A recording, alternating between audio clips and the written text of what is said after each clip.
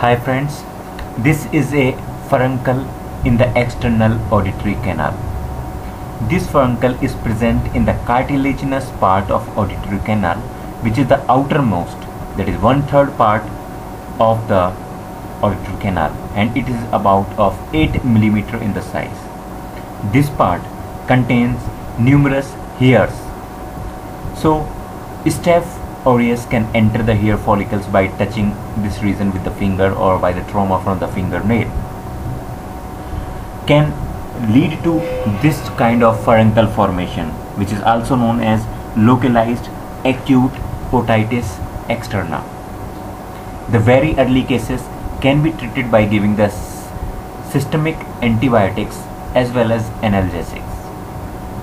You can give the packing of 10% ethanol glycerine packing, which helps a lot.